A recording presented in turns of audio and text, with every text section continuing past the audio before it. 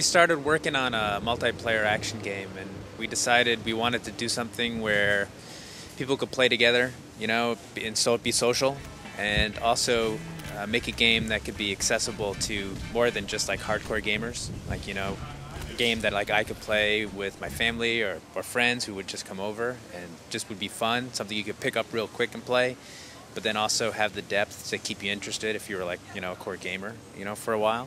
So that's how we came up with the gameplay mechanics. It's actually, from my perspective, it's a little bit more similar to a game like multiplayer Halo than it is to a traditional party game, because we set it up with the idea of game types and then maps. So we've got a bunch of different maps, a bunch of different game types. You can play any of the game types on any of the maps, or there's lots of different ways to play it. What we wanted to avoid was having like a whole bunch of one-off content where only a small slice of it was, really good. And what we're hoping to end up with is a bunch of game rules and then a bunch of game environments. And when you mix and match the two, it's always fun because we focus on that core mechanic and really tried to make it good. It takes place in the animal kingdom, in the world of animals, and the lion has been ousted. He got caught eating at a vegetarian restaurant. That just did not fly. So he's gone, and so the animals are having elections to pick a new leader, and their elections are all about collecting clams. So that you run around, and all the game types are based on this idea of collecting clams and doing stuff with them.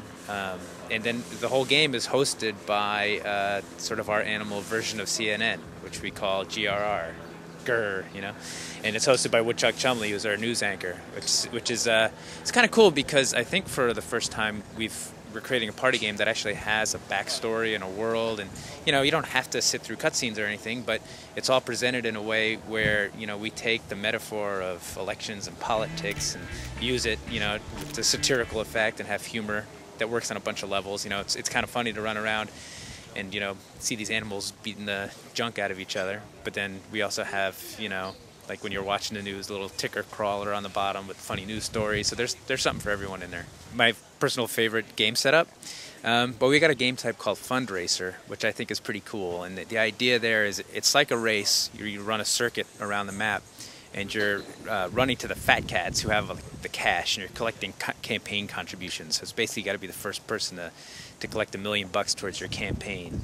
So it's I think it's pretty cool because it's a lot of fun, and it's got part of that political metaphor it worked in there, and it's a lot of fun. It works on all the maps, so it's pretty cool. Lots of different ways to play it. Which of the candidates do you usually play with?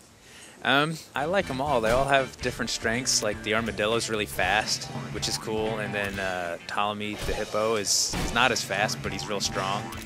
And then Toshiro the octopus is kind of like the enigma because he can do all this special stuff. Like his team-ups are all really interesting because he can fly and things like that. That's one of the big parts of the games. It's not just like a beat-em-up. We have this idea of these team-ups where at any point any two players can join forces for like a 15-second super move, and they're all unique for the different pairings of animals. So it's just like in real-world politics, like the enemy of your enemy is your friend. Yeah, right. And at one moment you might be best buddies teaming up, and then a moment later, stabbing each other in the back.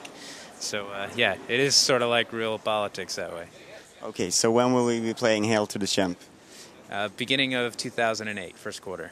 I'm looking forward to it. Thank you very much for your time.